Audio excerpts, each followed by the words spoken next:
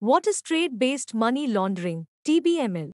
Money laundering, as the name suggests, is a process by which dirty money or black money enters the legal and legitimate financial system in such a way that it cannot be distinguished from legal money, thus becoming clean or laundered money.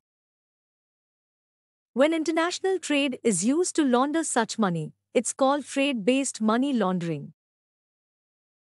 This is usually done by misrepresenting the price, quantity or quality of imports or exports. For example, a company A in the USA sends 1 million widgets of $2 each to another company B in Mexico.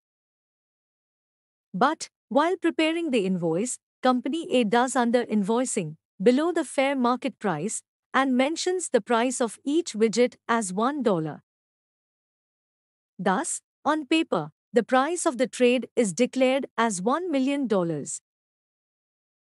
Now, Company B in Mexico can sell the widgets in the open market at least $2 each, and in the process can make $2 million, which means an extra $1 million.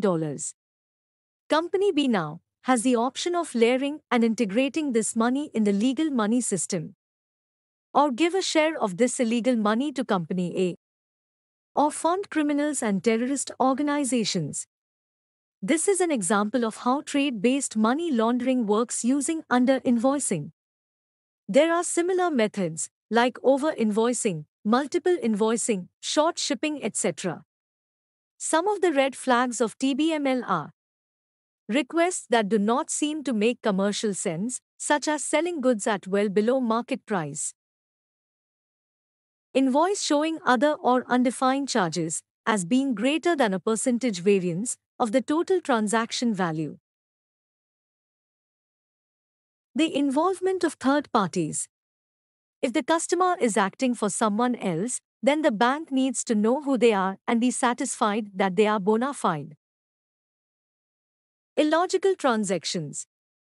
For example, why would a company selling electronic goods from China to the USA suddenly want to ship an expensive car to Colombia?